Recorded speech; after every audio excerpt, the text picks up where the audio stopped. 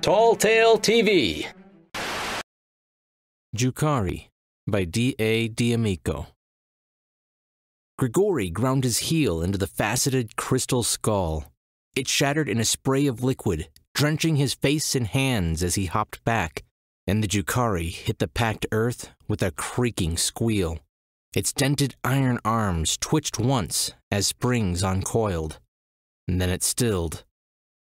Grigori quickly dabbed at the touches of mud covering his vellum cheek and straightened his long woolen coat. If he'd been a lesser machine, the moisture would have meant spreading corrosion, slow poison.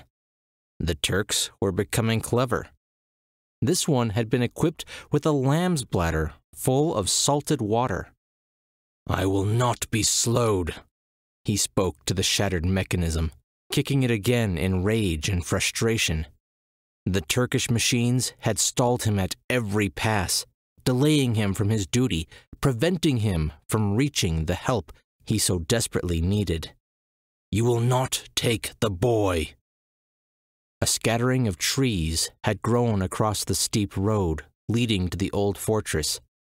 Grigori dragged the chassis into a copse of young ash and left it wedged in a spur under a pile of leaves the color of the dying sun. They wouldn't take him before his interview with the old prince. His young master's life depended on it, and nothing on earth would stop him. A nearby birch shattered. A torrent of bark rained down on him, followed by the acrid stench of gunpowder. Grigori leapt to the opposite side of the overgrown trail and started running. He fled up the path, moving deeper into the Carpathian Mountains. Harsh evening shadows caused the jagged peaks to appear bleak and forlorn. The air had taken on an edge, and even the birds seemed hushed. Poinari Castle sat like a lead weight along the upper ridge, a jagged pile of rocks strewn above the steep banks of the Argus River. A storm gathered beyond those peaks in more ways than one, and time was short. Grigori had less than a day to convince the hermit to help, or all would be lost. The Turks were even now demanding Alexandru, and in the wake of refusal would attack. Surrender the boy or lose the kingdom. Those were the choices Grigori faced. He could already feel a slipping in his spindles as his clock wound down. He'd been racing too long through the countryside and would need a turning soon if he were to survive. The old man had better be as talented a gearist as the stories told. "Nupatintra." The warning not to enter rang deep and musical. The automation, a tremendous dragon's head carved from the solid oak of the great castle door as if trapped between the blackened beams, snarled. Its bared ivory fangs were as long as Grigori's outstretched arm. "Begone!" He chose his moment with care. The dragon roared, its jaws stretched in fearsome rage, and Grigori ducked, jumping through the rising smoke into the creature's open maw. It howled in fury. Grigori twisted in its gullet, sliding past a leather-lined gasket hooked to a cast-iron brazier. He cut the bladder where it met the fire, falling through the gate and into the inner courtyard. "Forgive me, beast." He brushed himself off, fortunate his master had been correct about the dragon's inner workings. "My time is short, and I cannot play." The gloaming drenched the inner stone walls with bloody shadows, throwing dim illuminations across a menagerie of Jucarii. Mechanical toys littered the sparse grass and packed earth, some animated, but most rusted and immobile. The frame of a horse, built from interlocking brass plates, turned to follow him as Grigori strode past the empty stables and outbuildings. An enormous bat glared down at him from the high bell tower. Its chassis, once silver, but corroded now to the color of pitch. Its eyes glittered like rubies. Behind him, the dragon thundered. Wood shattered, metal creaked and squealed, and an explosion shook the ground beneath his feet. Something big had tried to best the door Jucarii, but had failed. It would only be a matter of time before they tried again. Machines filled the courtyard. Copper peacocks with a rich patina strode gracefully along the low stone walls in imitation of real birds. A gigantic creature with stripes and a tapering neck that reached the upper casements of the main house bowed as he passed, and an entire troop of stout, gnome-like Jucarii played somber music from tiny pipes and lyres. Grigore could see no signs of the massive army he'd been sent to awaken. He witnessed only toys and rusted machines. Good evening. Grigore hadn't noticed the automation standing in the shadows.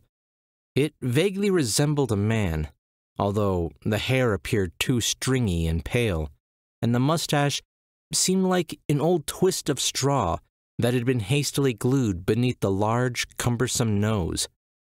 The toy wore a red cap lined with pearls and festooned with a golden badge, but it stood stiffly, as if the gearist had been too lazy to program facial movements or body motions. You should not have come, young man, the Jucarii said slowly. It was then Grigore recognized the true nature of the creature before him. The man looked nothing like the portrait of the young voivode of Wallachia hanging in the palace at Craiova. That man had been full of strength and vitality, not this aged mannequin who hung like a specter in the shadows of the old hall. Grigore bowed. I've traveled a long way to deliver a message and to seek your assistance. A message? The man acted as if he sooner expected toys to build themselves.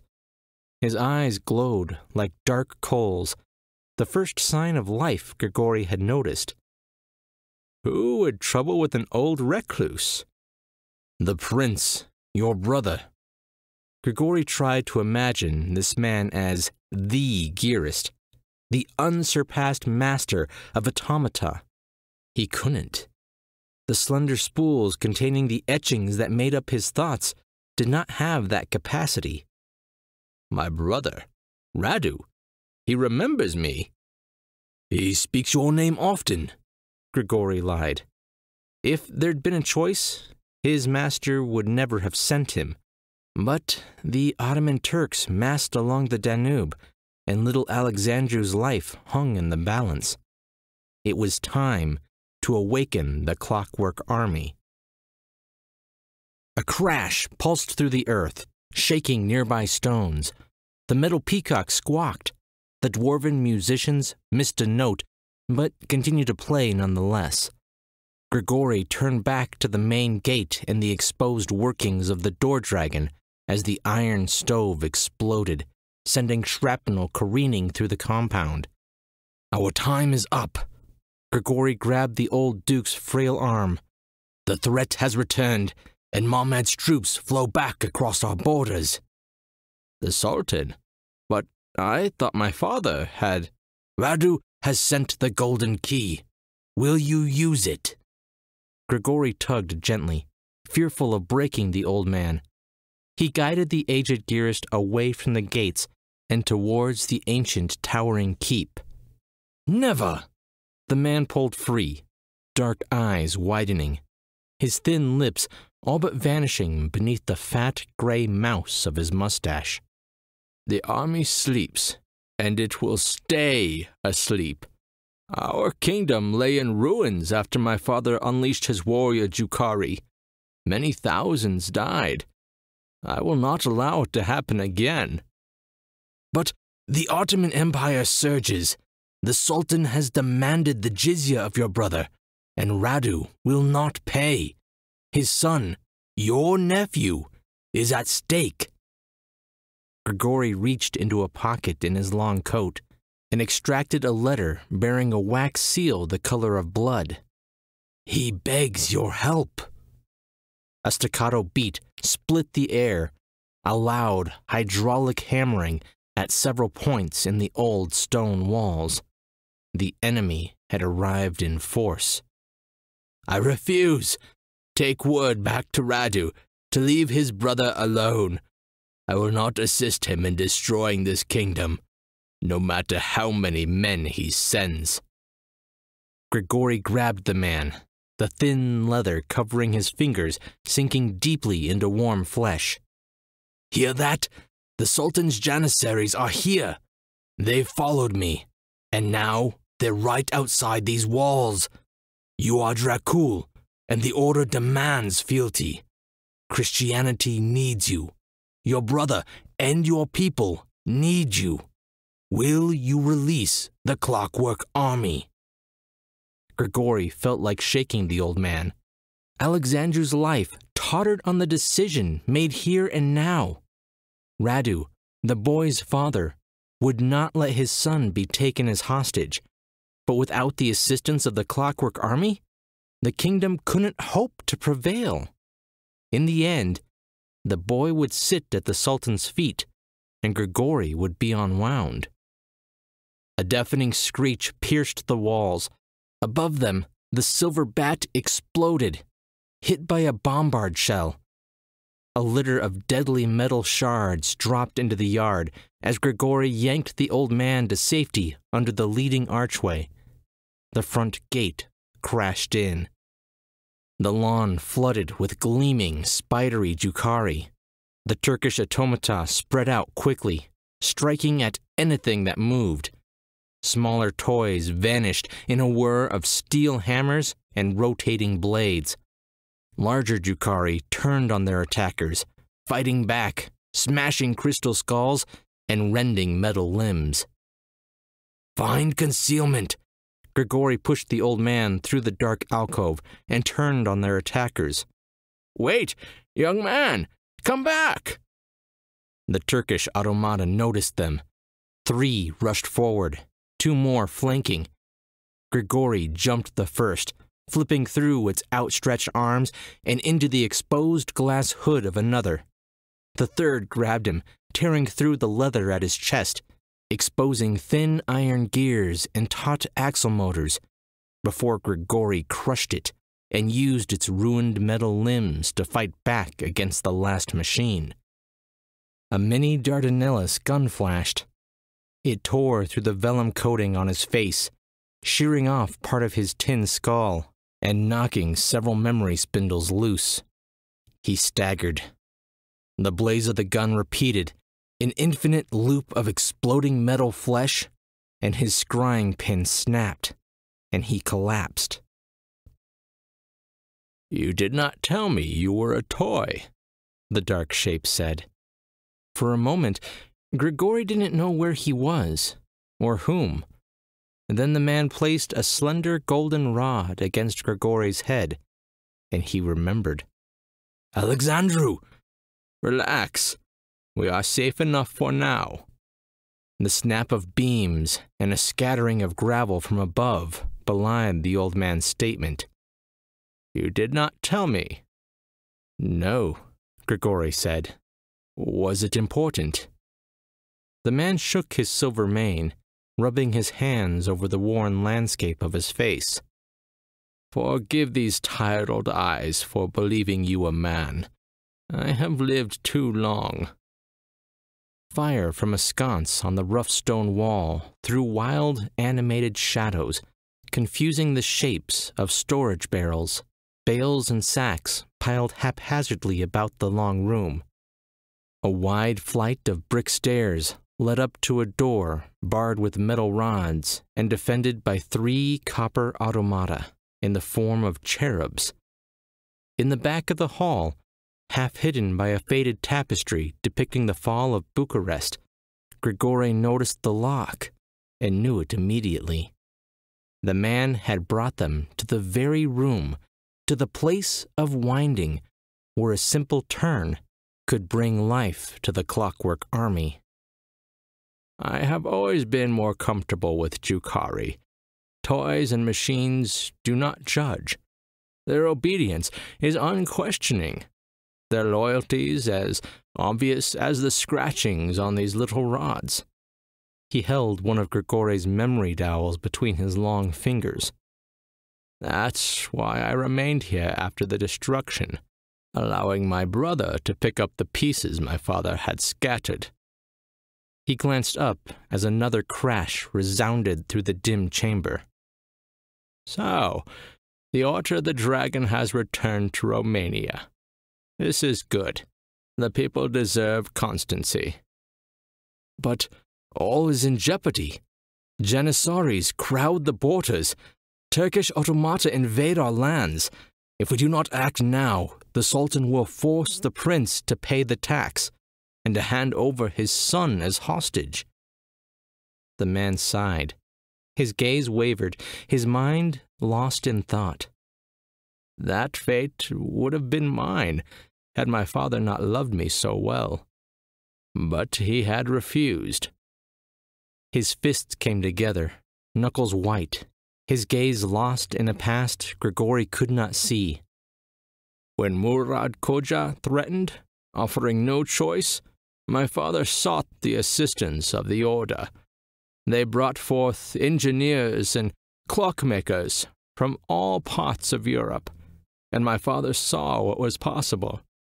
Then he used his personal fortune and his newly acquired knowledge to build an army such as the world had never seen.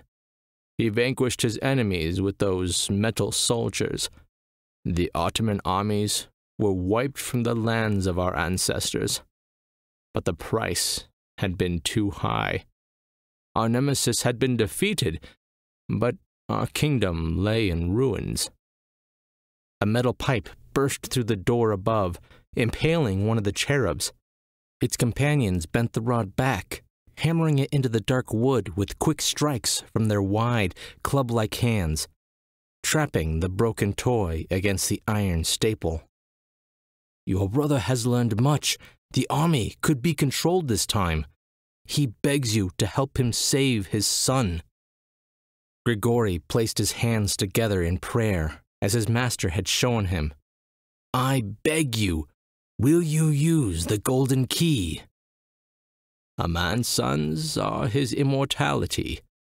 I can only imagine how I would have felt had my father given me up to the Sultan. The man glanced at Grigori, but then looked quickly away. Then do not let it happen again. The Gira squinted beyond Grigori, his focus lost in the past. Had he given me up as hostage, that act of cowardice and betrayal would have left me with a rage no man could contain. My anger would have festered like a bleeding ulcer, seething as it turned to a thirst for vengeance against the Ottomans, who would surely have beaten and tortured me, but also against all those who did not defend me. I would have become a monster. The man stared with cold fury at the upper door, and for a moment Grigori could see sharp cruelty in his features, a horrific vision of a world that might have been.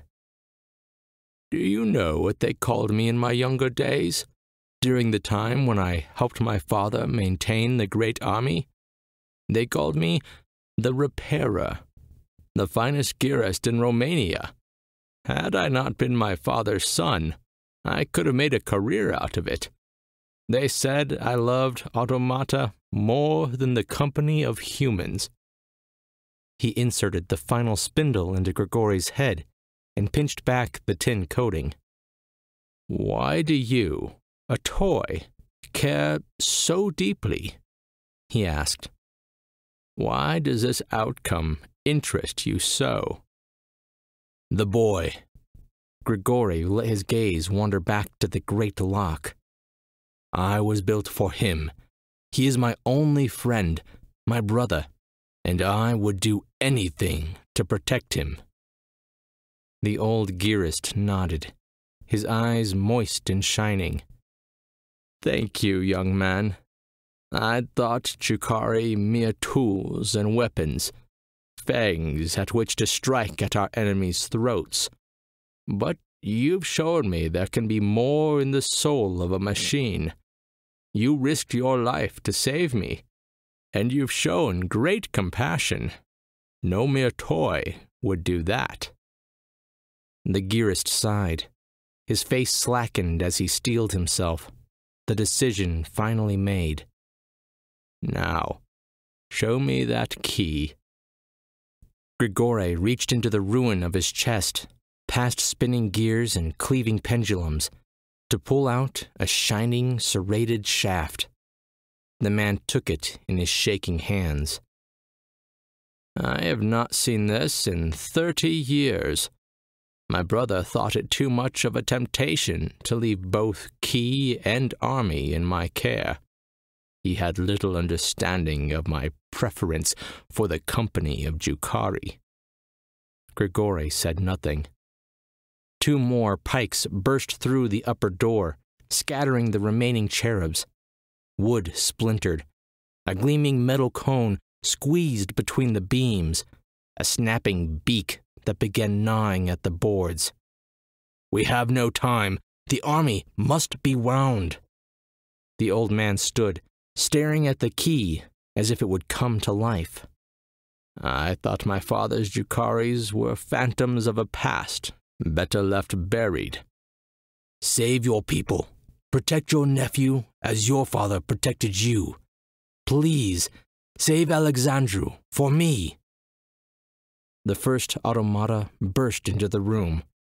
Grigore pushed the old man backwards, turning to launch himself at the machine, listening for the hollow click that would change the world.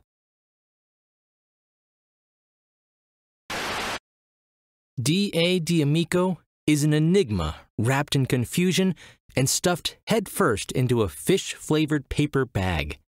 His writing style is Jackson Pollock meets Scanners, a surreal, exploding head mess of genres and styles where almost anything is likely. He's had more than 60 works published in the last few years in venues such as Daily Science Fiction, Crossed Genres, and Shock Totem, among others. He's a winner of L. Ron Hubbard's prestigious Writers of the Future Award, Volume 27, as well as the 2017 Write-Well Award. Collections of his works can be found on Amazon, and autographed copies from his website. He can be found at www.dadamico.com or on Facebook at author D.A. D'Amico, or on the Twitterverse on painfully rare occasions at D.A. D'Amico. Thanks for listening. If you want to hear more stories like this, make sure to subscribe to the channel and sign up for the weekly newsletter. I'm Chris Herron, and that's it for today's Tall Tale TV.